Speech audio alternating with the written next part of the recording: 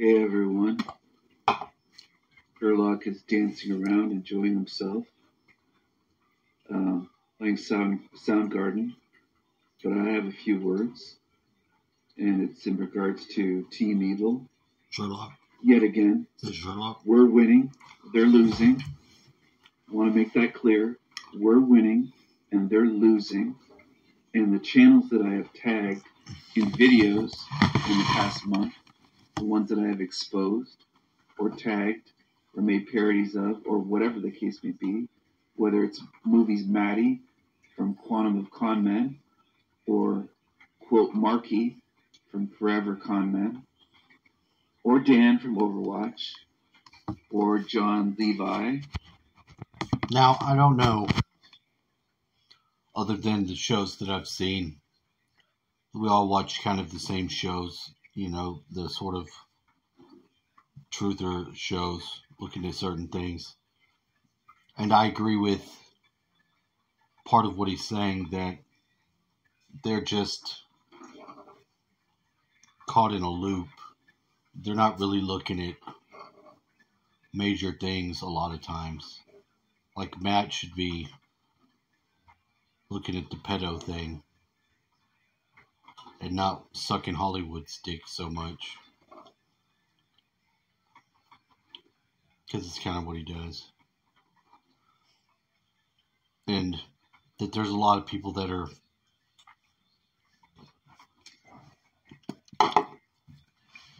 they're not open about something, about theirself, and a lot of times that can indicate that there's some sort of there's an angle that they've got going on that we don't know what it is, and that to be fed disinformation or whatever the fuck these other people are doing isn't legit, and it's a bad idea. And I appreciate the sharpness that is done there, but I'm not sure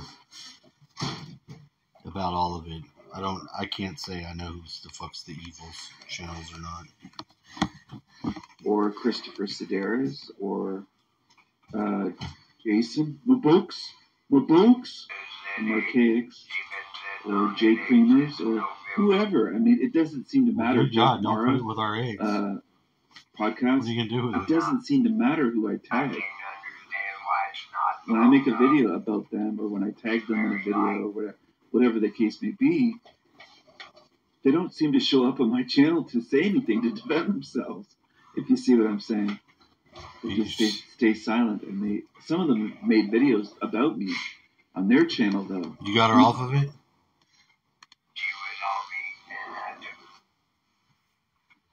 Art?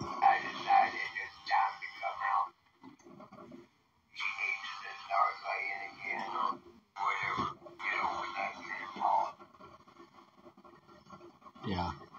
We have a chicken that's been on an egg since November, and she never hatched it.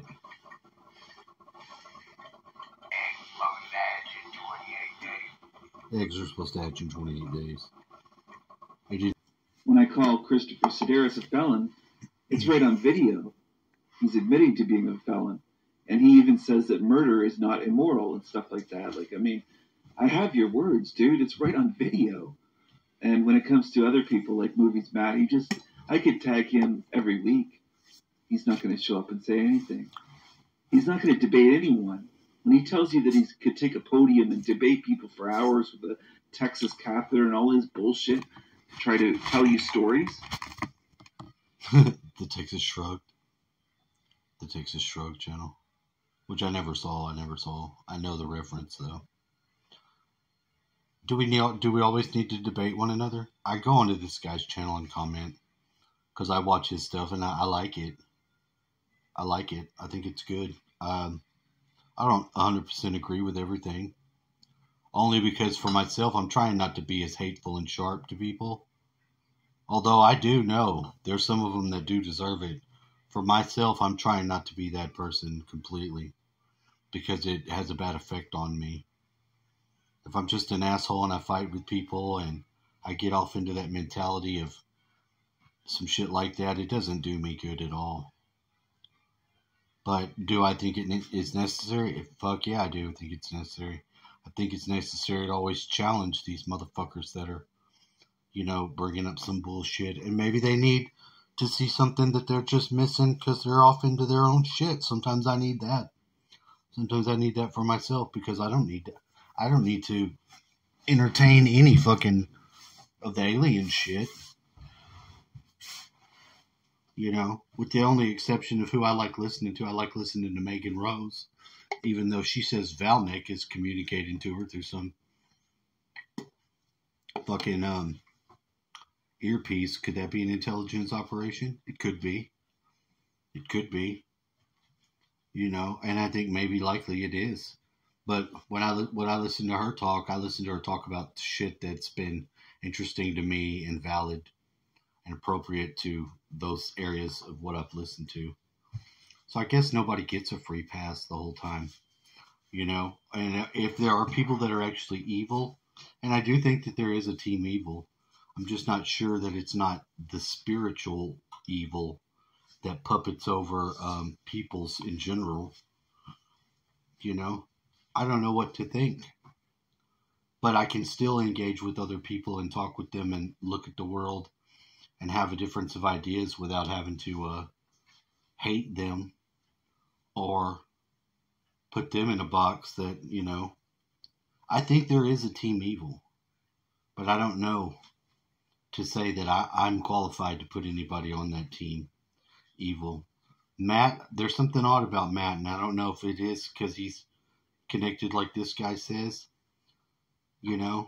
but there's something weird going on with him, and I perceive it because he says too much weird shit that's going on in my environment at the moment. I listen to it, that's a strange phenomenon that I kind of look for that, but I'm definitely not in his fucking farm.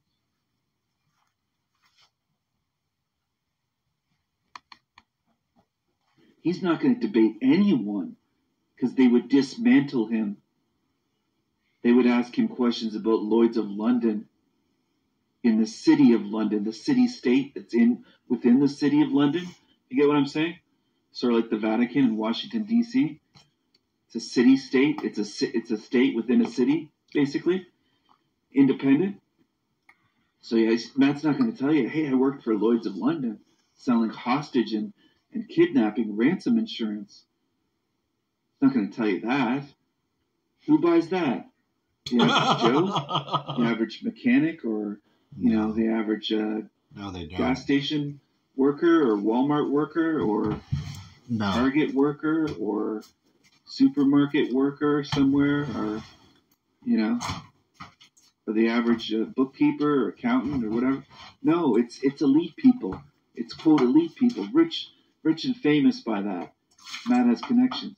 So he can't do a debate. And some people on my channel still don't get that either. You'd love to see me debate him. Well, I'd love to see it too, but is that ever going to happen? I'm not even someone that is well suited for debating. There's people that are much better at debating than I am. I would say that right off the bat. That's not my personality style. I'm not someone that takes a lot of notes and prepares and does all this stuff and does everything that goes into debating. I'm not either. You get what I mean? I'm an artist, okay? I visualize things. I'm visual. I like, and I also write poetry, but poetry is far from different from standing at a podium and debating with someone. Could I do it, though? Could I defeat Matt? I would bet money on myself, for sure, that I would win the debate. And if it were judged by people that were actually, if you could actually find some objective beings in this realm, then sure, I would bet money for sure on myself.